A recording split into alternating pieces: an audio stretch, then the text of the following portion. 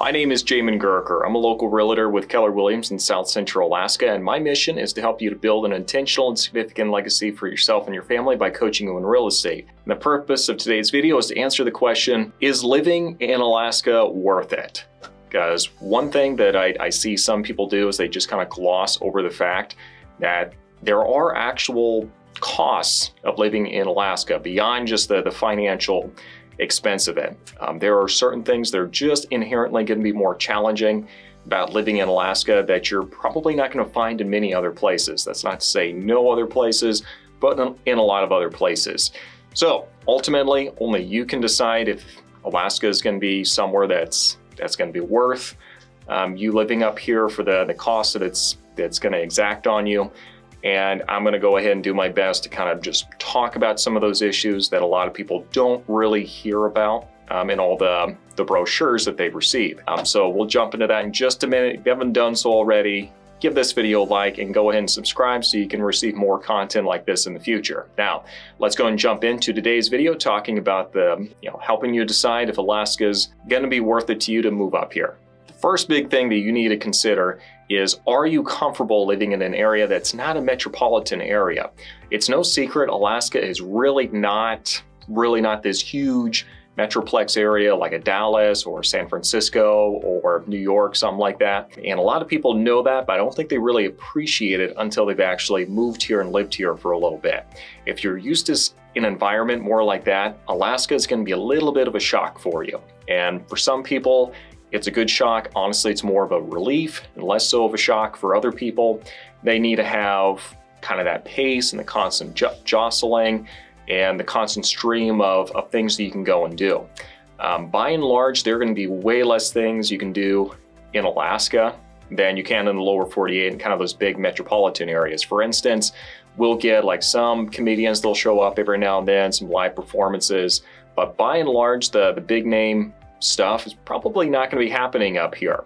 So that being the case, people who really need that or really need like malls or the big name brand places to be happy, they probably might want to reconsider Alaska. That's something that's really important to them. The second thing you need to consider is that if your family does not live up here, then you really need to think about, okay, am I comfortable? Am I okay with only seeing family once a year, sometimes, multiple years without seeing them?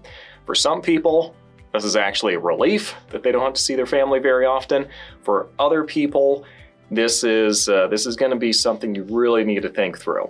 If that's important to you, just constantly having family on call and they're not in Alaska, then this is something that you really need to consider because it's not easy getting to and from Alaska. Okay, I will plan one, sometimes maybe 2 trips a year down to the lower 48, and it is definitely not a simple thing.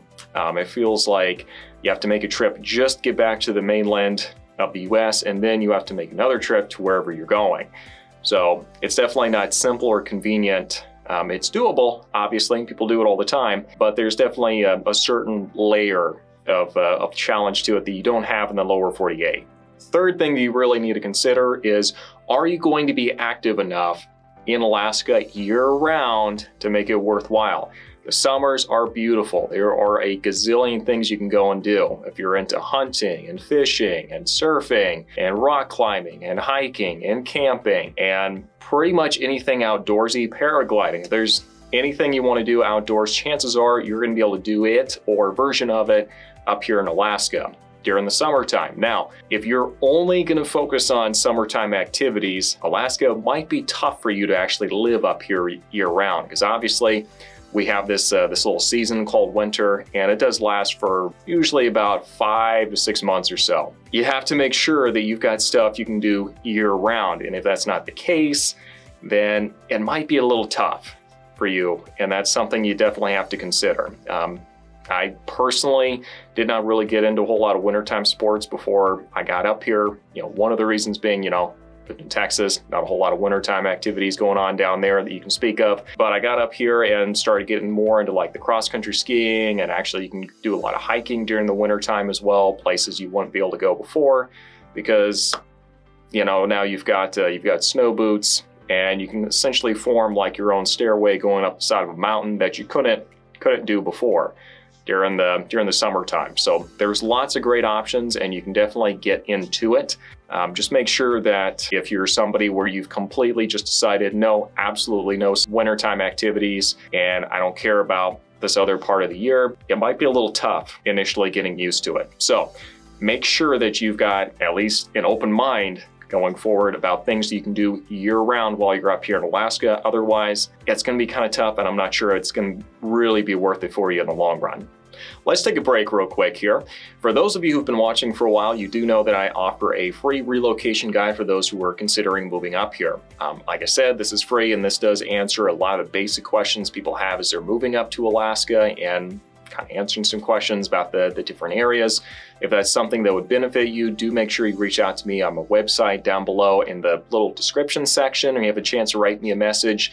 Just make sure you put in there relocation guide, and that will, help me know what it is that you're wanting help with. And please also do provide your number if you want me to reach out to you and ask you specifically what questions you have. The relocation guide does a great job answering the basic questions, but there are a gazillion detail questions that it wasn't designed to answer. So please make sure you reach out to me there, and then be happy to provide that for you. The fourth thing that you really need to consider as you're moving up here is, are you willing to give it a couple of years to see if it works? Because making it through your first year up in Alaska, the first full year, is a rite of passage up here. And the reason for that is it's tough. Unless you're coming from somewhere where it's already, cold and you have to deal with the long winters anyway, like the Wisconsins and Missouris of the world, then Alaska winters are gonna be, it's gonna be a moment where you really have to decide if this is gonna be worth it to you or not.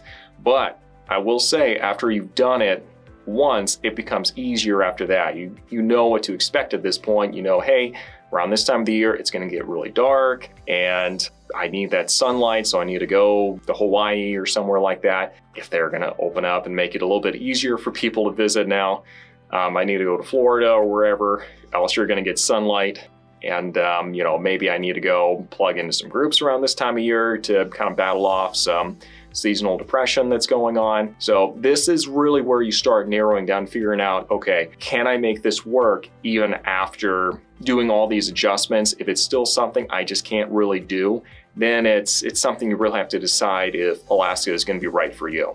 But make sure you give it a chance, and not just with 1 year, make sure you give it at least 2 to see if it's going to be something that's going to work for you long term. Final thing that I would say is that when you move to Alaska, you really just need to kiss easy, convenient access to the lower 48 goodbye. Okay, that is no longer there. As I kind of alluded to before, it is a bit of a challenge getting anywhere to the lower 48 because the maps don't really do a good job in showing just how far north we are compared to the rest of the lower 48. So it pretty much feels like 2 journeys every time you need to go somewhere to the lower 48, because usually you're going to fly to Seattle, which that's usually about 5-6 hours, and then you're going to be going to wherever you're going. So it's never convenient, it's never easy to go anywhere to the lower 48. So for that reason, you're usually going to be staying in Alaska for long stretches of time. For people who are used to road trips and getting out and easy access to everything in the lower 48, then this could be a bit of a drawback. If you're in Texas and you want to go to Colorado, that's only going to take about a day or so of good, intentional, focused driving, and you can really get to anywhere in the U.S. within a couple of days. But that's going to be a little bit more of a challenge, and it's going to require a lot more commitment if you're living up in Alaska. So I sure hope this has been useful for you. Alaska overall is a great place to live, but anyone who tells you about Alaska but doesn't tell you these things you have to take into consideration, not being 100% honest. So wanted to make sure that you at least heard that from me. If this has been useful, do make sure you give this video a like and drop me a comment down below of any other tips or things that you'd like to know about.